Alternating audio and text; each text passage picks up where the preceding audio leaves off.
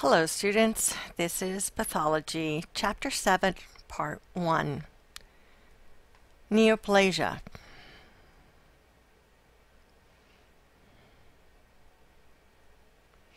Neoplasia is a new growth where the cells exhibit uncontrolled proliferation.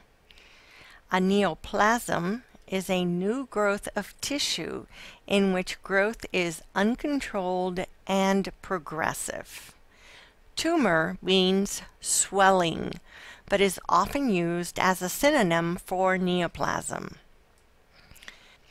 In order for a neoplasia to occur, an irreversible change must take place in the cells.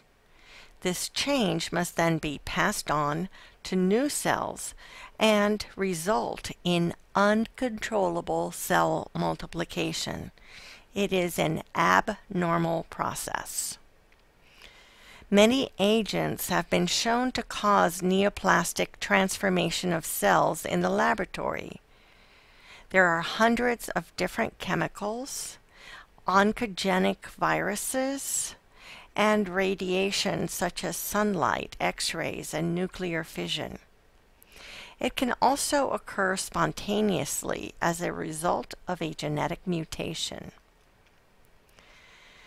Tumors are classified as benign or malignant. Benign tumors or neoplasias remain localized. They may be encapsulated with fibrous connective tissue, or they can invade adjacent tissues but do not have the ability to spread to distant sites. Malignant tumors, however, invade and destroy surrounding tissues and have the ability to spread throughout the body. Benign tumors almost always resemble normal tissues. Malignant tumors vary in histologic appearance. Well-differentiated malignant tumors have neoplastic cells that resemble normal cells. Poorly differentiated ones do not. Others may be undifferentiated or anaplastic and do not resemble the tissue from which they were derived at all. Pleomorphic tumors. These are tumors where the cells often vary in size and shape.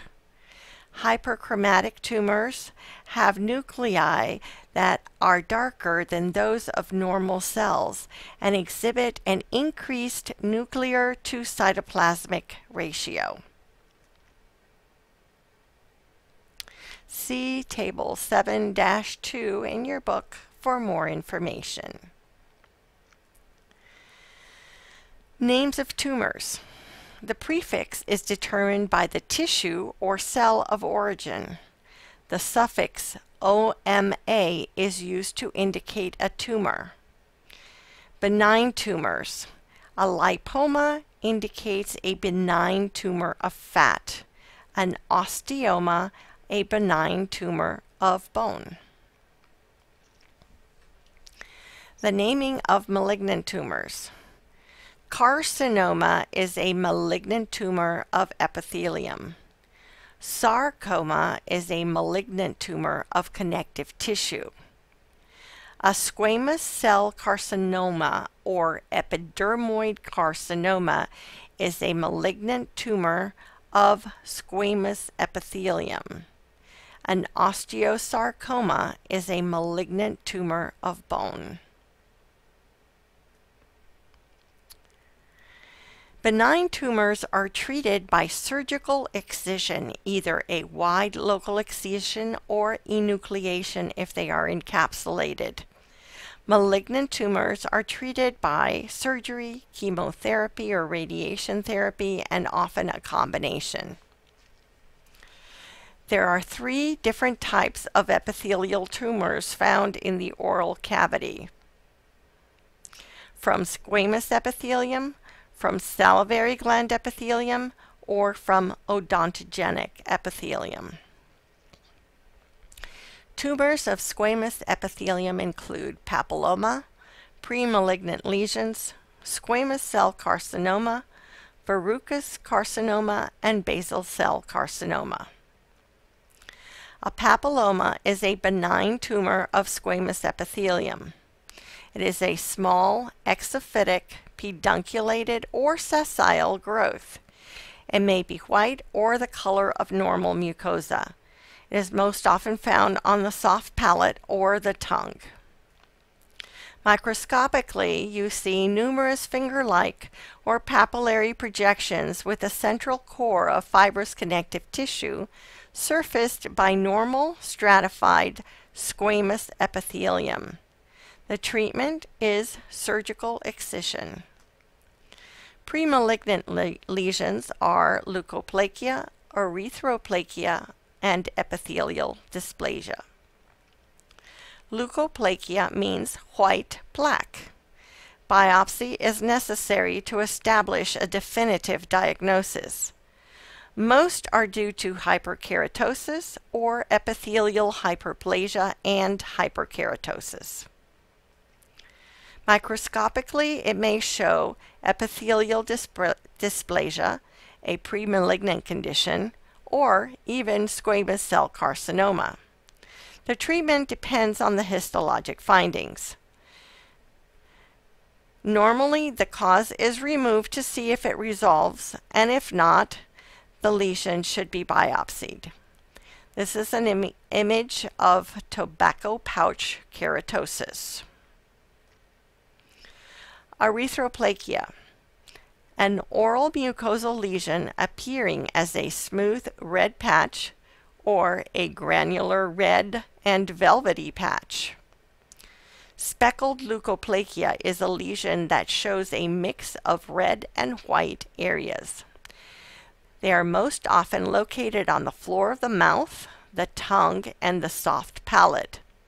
Erythroplakia is less common than leukoplakia. Epithelial dysplasia is a histologic diagnosis of a premalignant condition. It indicates a disordered growth. These lesions frequently precede squamous cell carcinoma. The changes may revert to normal if the cause or stimulus is removed. Clinically, epithelial dysplasia may present as an erythematous lesion, a white lesion, or as a mixed erythematous and white lesion. Lesions often arise on the floor of the mouth or the tongue. Dysplasia in other tissues is not considered a premalignant process. Microscopically, one would find abnormal maturation of epithelial cells with disorganization of epithelial layers, hyperplasia of basal cells, and epithelial cells with enlarged and hyperchromatic nuclei, increased nuclear to cytoplasmic ratios, abnormal keratinization, and increased numbers of normal and abnormal mitotic figures. Carcinoma in situ is a severe dysplasia involving the full thickness of the epithelium. It is treated with surgical excision.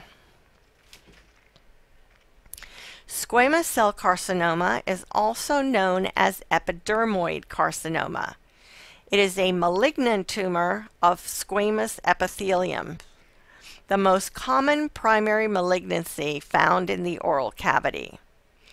It can infiltrate adjacent tissues and form distant metastases. It usually metastasizes to lymph nodes in the neck and then to distant sites, such as the lungs and the liver. Clinically, it usually is an exophytic ulcerative mass. It can infiltrate and destroy bone. Here are some images of squamous cell carcinoma.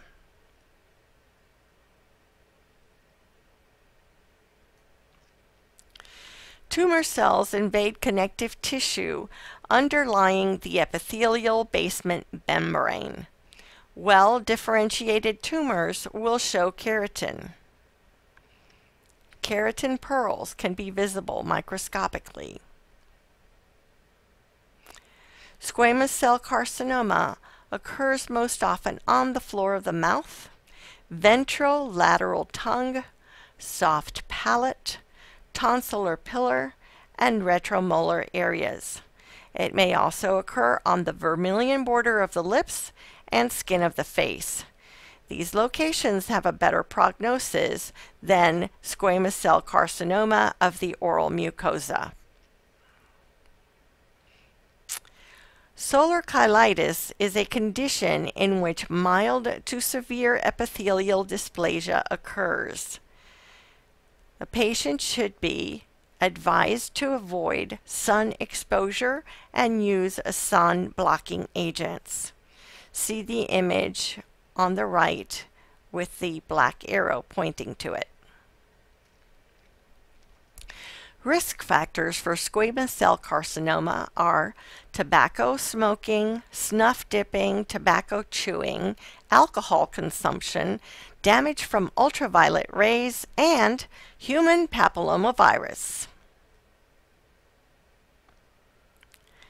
See Table 7.3 in your textbook for more information. Treatment and prognosis for squamous cell carcinoma. It is generally treated by surgical excision. Radiation therapy or chemotherapy may also be used, and these patients may end up with xerostomia. TNM staging may be used to determine the prognosis. The higher the stage, the worse the prognosis. This concludes Pathology, Chapter 7, Part 1.